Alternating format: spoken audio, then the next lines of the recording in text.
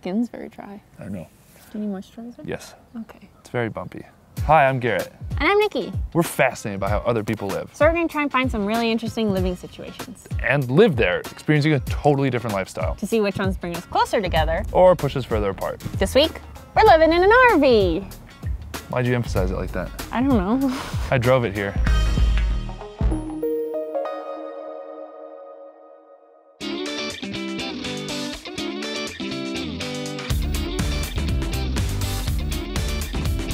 Hi, my name is David and this is my RV. It's 32 foot, fits 6 people very, very comfortably. I've never had anybody take my RV out and say, we didn't have a good time. It's usually an experience that they didn't expect and plan on doing so again in the future because they had such a fun time. Hi, I'm David. I'm Nikki. Nice to meet you. Nice. You guys want to take a look? Yeah, please. Thank you. Come on in. We're spending 3 days in an RV driving around Arizona. When you think of RV, I think the destination you think of is the Grand Canyon. I think it's going to be a perfect trip. If we're going somewhere, I want to get there efficiently and quickly. RVs are all about taking your time, taking the scenic route. Like, if we want to go see the Grand Canyon, let's just go see the Grand Canyon and then fly the hell out of there. People live in these things. My grandparents spent like months at a time in an RV. I don't get it. It's not efficient, inconvenient, slow. Oh, okay. What do you think it was going to be like? I don't know. Oh, wow, look at this TV. Oh, there's TV. Television. And I fit. Yeah, Just kinda. right, basically. I think this is really gonna put Garrett's size to the test because there's no space in this. I'm 6'7". People, we got to start living bigger. I know everybody's like trying to downsize and stuff. Stop it. Now, this is the slide. We're going to extend it right now. What? Oh, no way! This house is getting bigger. That's amazing. Obviously, there's not a lot of room inside of it. There's only one like actual bed, but then I think a bunch of other places fold out into beds, which is neat. Like a lot of things that have dual purposes. You need over here. This also turns into a bed. This will probably be where you're sleeping. Cool. I did measure it. It's 8 feet across, so you have plenty of room up there. Yeah. Oh my gosh, Wow. it's super long. Wow, we were so worried about you. It has a shower, bathroom. I measured it. It is actually 6'10". Oh really? Wow, well that's gonna be great. Exactly. Come in here, I want to show you guys something. Right here. That's it? That's it. And I can do it. Have you had any toilet disasters? I have not. Has anyone else? They have not. Okay. yeah. The kitchen is complete. It's everything that you would expect inside of your kitchen. You got a refrigerator and a freezer here. This is like a kitchen. It is absolutely a kitchen. What do you think it was gonna be? We're in a car and it's like safe to cook in here? Absolutely. When you move, everything needs to be fastened down. and Pretty latched much. away. Pretty much. You're gonna hear some rattles on the road.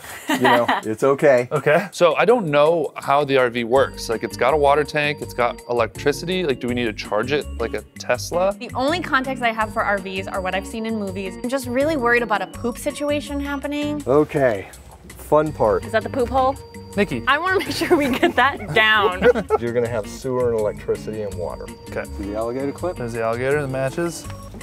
Put it back on. Normally when you pull up and you'll have a hole in the ground and stuff like that, you'll see a rock next to it. Okay. It's there for a reason. All right, you put this in the hole and then you just kind of put a rock on top. That's not gonna What if move you don't around. put the rock on top? Don't. Nothing. That's not what happened in the Ice Cube movie. Given where our relationship is now, I think spending all this time together in an RV will actually push us together. It is such like an obstacle thing. It's like we have to really work together to accomplish living in this motor vehicle. With this living situation, there are too many obstacles. I think we're gonna be at each other's throats. All right. Let's go. I'm coming back here. We basically have to like fasten everything down while we're driving. Oh God. You already falling over? Yep. You're just gonna sleep the whole time I drive, aren't you? Yeah. I'm not like a bad driver, but this thing is so big. Garrett can drive it. This is his sized vehicle. You sure you can drive this thing? We're gonna find out. We're on our way to the Grand Canyon. On a scale of 1 to 10, how scared are you right now? It's like an 8. I don't know how I'm gonna make this turn. I don't know how I'm gonna make it. I can't see the mirror. Oh my God. The drive wasn't so bad. It's a lot of vehicle. You won't hit that car. I think I will. I don't think so. Look at you, driving a bus. Yes, look at me. This is finally like a U-sized vehicle. Wow, does this feel dangerous? You're doing a great job. Keep your eyes on the road. I'm already tired. I'm gonna go take a nap in the back. Ah! Am I allowed to be back here while you're driving? The people in the car behind us can definitely see me. While Garrett was driving this afternoon, I like laid down back here, but it's like a really bumpy ride, so everything just felt like super crazy and everything was shaking. I actually was like really happy that Nikki was able to like lay down and nap while I was driving and like be comfortable, because then it doesn't feel as cramped. It doesn't feel as sort of arduous as a road trip can feel. At first I was very nervous driving this thing, but then after just like 10 miles, I was very comfortable doing it. We made it. Garrett drove us to the Grand Canyon. Couldn't have done it without you asleep in the back, Nick. It was so bumpy. It's very dark and I have no idea where we are. But now we gotta go hook up the poop hose so Garrett can poop. I don't think Garrett's used the bathroom yet. I think he's scared. Welcome to my crib. There's the water. That's for the poop. There's the poop rock he was talking about. What do we do first? Water and power. Water and power. Ooh, okay. That's where we put the power. But which one's 30? There were a few like learning hiccups about how to hook up this machine transformer bus. This is hard. It goes in both ways and it doesn't turn either way. Let's do the water. What? Hooking it up to the system was like a little weird. All right, it's accepting it. We have water. It seems to be leaking Do we pretty. Just leave it?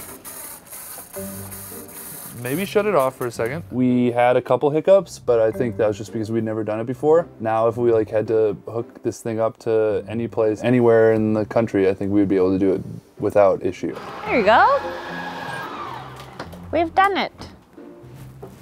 RV. Garrett and I are really figuring out each other's quirks, I think. He eats like a 14-year-old. All he wants to eat are cheeseburgers. All right, well, this is going great. Yeah, it always goes great for you because you just sit and watch me cook. There's no space for me to help you. Do you want me to stand right next to you and watch burgers brown? Yes. No, sit down. And Nikki and I started getting in like tiny little fights a little bit. He and I can pick on each other and it's fine. I'll sit back while he makes dinner and does all the dishes. Those look pretty good, Nick. You see? Oh, shit. Just fan it, Don't move, stop, don't. Why you stop doing it still? Ventilation. Okay, well now we found something for you to do. It's maybe even a sign of friendship progress when you can get in little fights with your friends and know that that's going to be fine. Not that that's a good thing. When I like try to do stuff, he'll be like, no, why would you do it that way? I'll do it. He wants to be in control and he wants to be in charge, so fine. I'm sick of cooking dinner for her. So tomorrow we'll get up for a sunrise? Yeah, tomorrow let's see the sunrise over the Grand Canyon. Cool. Okay, good night, Nikki.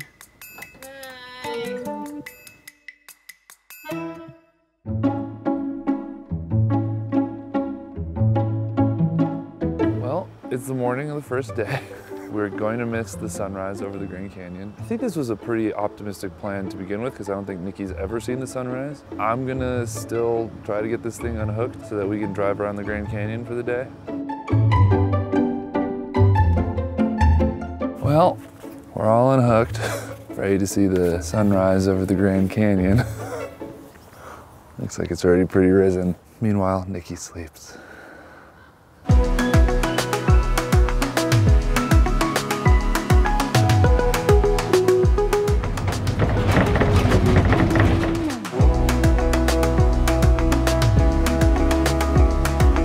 Here I am at the Grand Caymans.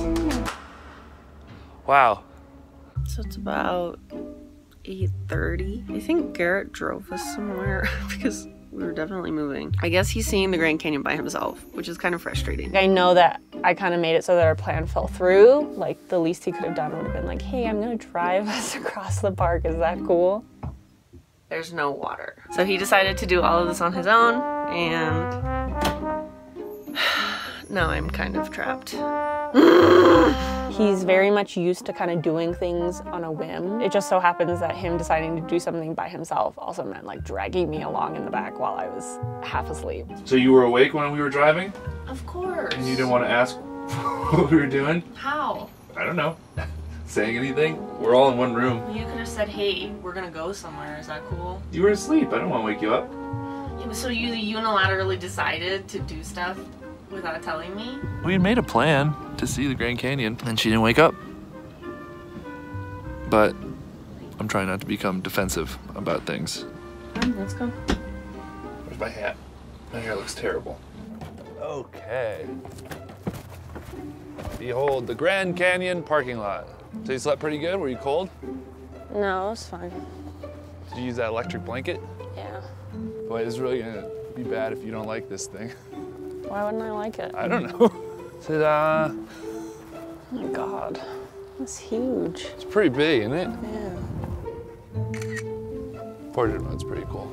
I don't know how things are between us now, like if we've taken a step back or if we're back to where we were. I don't think we'll know until tomorrow. I was frustrated and I was upset. I just need a little bit sometimes, and then I can participate, and then I can be involved, and I can be invested. But the Grand Canyon's kind of amazing. Wow. That said, there's really not much to do but look at it.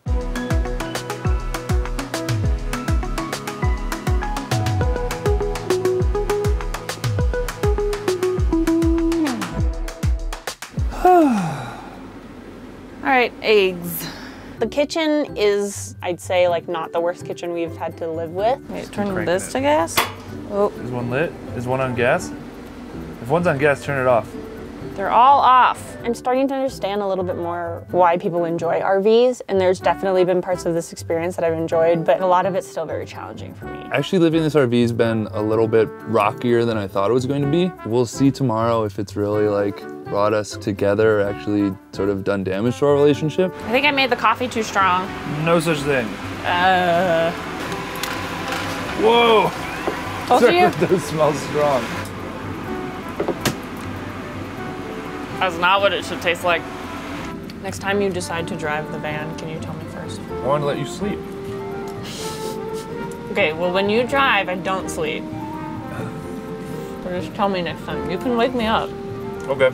Sorry I didn't wake you up. Oh, my knees. Should get you a little stool. Yeah. Thanks for doing dishes. Thanks for trying.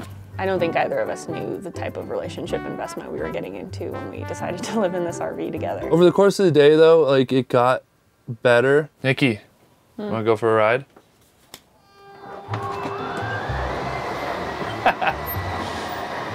Look at her go. Fun? Yeah. So I have enough room in this bathroom to do my hair, which is nice. Quarters are a little tight still, but I can at least do this. Okay, I'm gonna go take a shower. Good luck. How am I gonna do this? This is taking some planning. This is so stupid. I forgot to lay out a bath mat. Oh God. We've gotten really good at like connecting the house up to its like inputs, which seemed like something that we would never get good at. There's still a few buttons and stuff that I don't know how to work. So I'm very thankful that Garrett knows how to use them and work them, because he's been kind of taking the reins on being in charge of functioning the vehicle. Water, power, TV, RV. High five. Shall we transform the area? You want to transform it into beds? Yeah. Tomorrow we have a lot of work to do to clean up the RV and to pack up and to get out of here. We are going to refold everything up, unhook everything. Oh, my nose is bleeding. Are you still filming this? You fuck. Morning of the third day. Hopefully Nikki will wake up and make us coffee. This has been a very interesting experience. Look at it go. This was my favorite part of the RV. I definitely understand the purpose that it serves, and I totally understand why there are so many RVs in this park right now. But that being said, man, it's been a challenge. This is probably the most different living style we've done. It's all in all a small space, but pretty efficient. We really had everything we needed to live. It's a transformer! This feels like something you do with people that you know you can piss off to no end and have them still love you at the end of the day. I don't know if we're there yet, and I don't know if this was good for us. This whole thing rocks when you walk back and forth. This thing? Yeah, you giant. I don't think this RV brought us closer together. It almost pushed us further apart. It's been a challenge. I don't know where we go from here. I think he and I are really ready to be alone and to be apart from each other right now. I just need to know that she's never gonna wake up for a sunrise. What am I thinking? The Grand Canyon is breathtaking. It's unbelievable. Nothing does it justice except for going there and standing on the edge and being like, oh my God. And you gotta do it at least once. You don't have to. Live your life however you want. This experience has been very beautiful. We're seeing a part of the country that I've never seen before. The Grand Canyon is unbelievable. Driving through it's been really fun. That said, I want to get back to my house so badly. Bye. Bye, RV. Next week on Home Buddies. Arco Santi. What is it? It's almost as if we're like citizens of a new city. We'll have you work in construction tomorrow. Can I ask how much rent is? $300 a month. Wow. I don't think Nikki's going to like this. I'm getting some like pod share vibes. I'm really afraid that at the end of 3 days, I'm not going to know what this was.